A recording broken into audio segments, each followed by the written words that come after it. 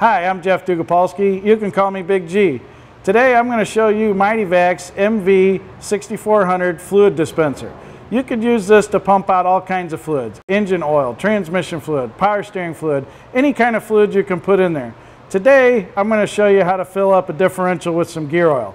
I've already put 2 quarts of gear oil in the tank, so all we have to do is pump it up with pressure.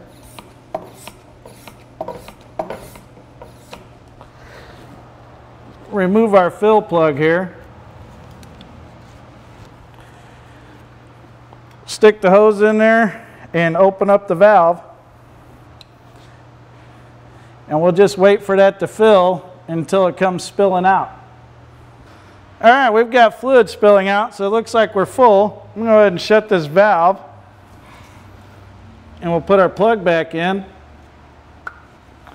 And that's it. That's how easy it was to fill the differential using the MV6400. This one was pretty easy to get to, but with this wand attachment, hard to reach places are no longer hard to reach. I recommend you check it out. Till next time, I'm Big G.